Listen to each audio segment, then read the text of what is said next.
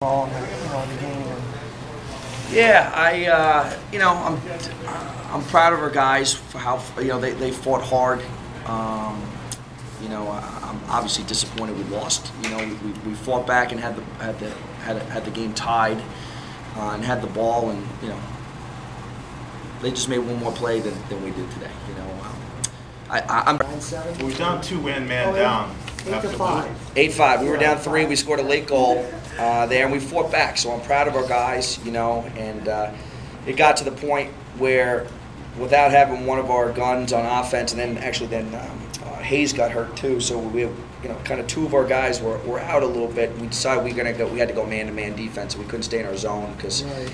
We figured with the limited scoring opportunities or chances or time we would have possession of the ball, staying in zone, we needed to try to pick up the pace a little bit to see if we could generate some more opportunities.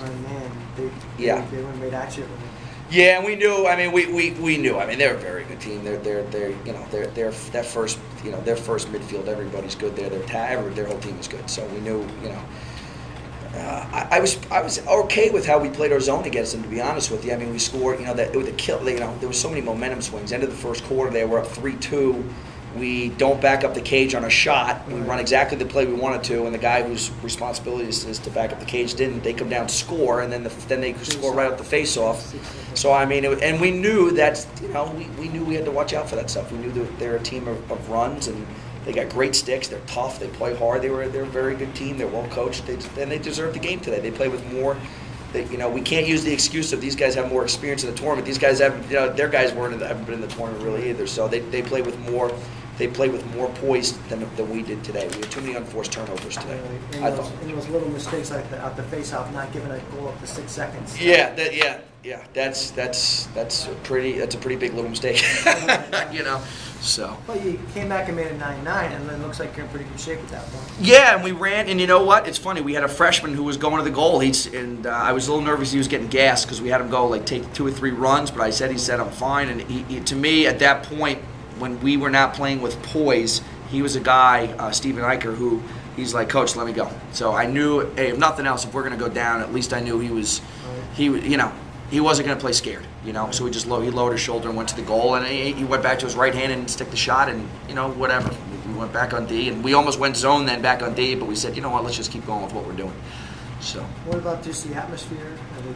It was awesome. Our guys have worked so hard for our senior class. I'm so proud of. I mean, those guys, people that haven't been around for this program don't understand the amount of losses we've had in the last 4 years. To be able to, we thought it was the most unbelievable thing to the school to host a NESCAC playoff game.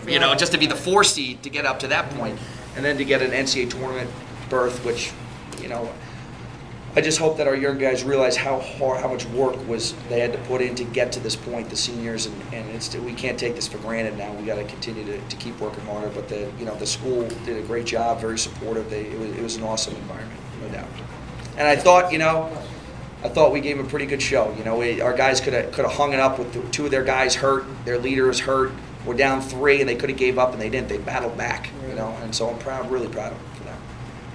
What's up? You guys struggled in the face-off at the X in the second half. You guys went 1 for 7 in the fourth quarter. Right. That was deadly. Yeah, that guy's an unbelievable player. I mean, that guy. We going into it. We were, that's the best face-off guy we probably faced all season, and we knew it going into it. Yeah. So it was. We were trying anything and everything to kind of just get 50-50 balls and see if we could scrap. But to be honest with you, if he didn't jump on half of them, we probably wouldn't. Yeah. I mean, that's when we get our wins, is because he illegal. With the illegal procedures probably. So.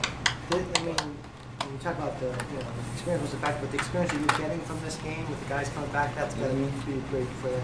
It is if they channel it the right way. It is. If they say, "Hey, we're here. We're just going to get back," it stinks. Because 2 years ago we had a pretty good season for us. We were 10-6-5 before the NESCAC. We lost in overtime to Bowdoin, or else we went into the Final Four in the NESCAC. And then I think guys took stuff for granted, thinking, "Hey, we have the talent." They didn't put in the work ethic. We didn't have the commitment to one another that we needed to. And then when we hit hard times, we didn't make enough deposits in the bank to withdraw some, when we needed it there. So we got to learn from that now.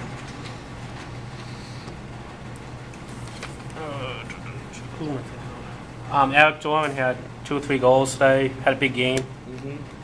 Doran's our warrior. He's he's just tough. He's tough. He's athletic. He's I don't know if he's he'll be the first guy to say I don't know if he's the most skilled lacrosse player, but he's just a gritty kid. He's very athletic, and he's a leader for us. I mean, you can't help but be motivated when you see a guy. He runs all day for us. I mean, that guy plays a lot for us, and so he's.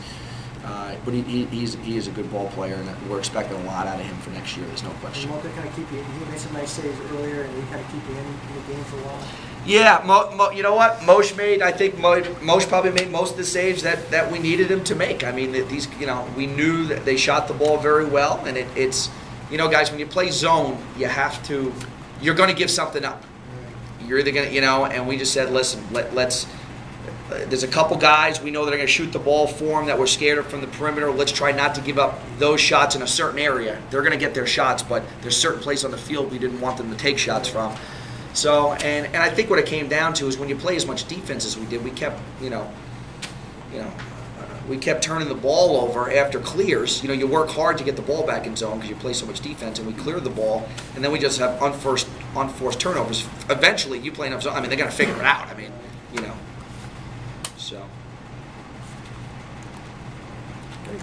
Okay. Appreciate it. Okay. Thanks, guys.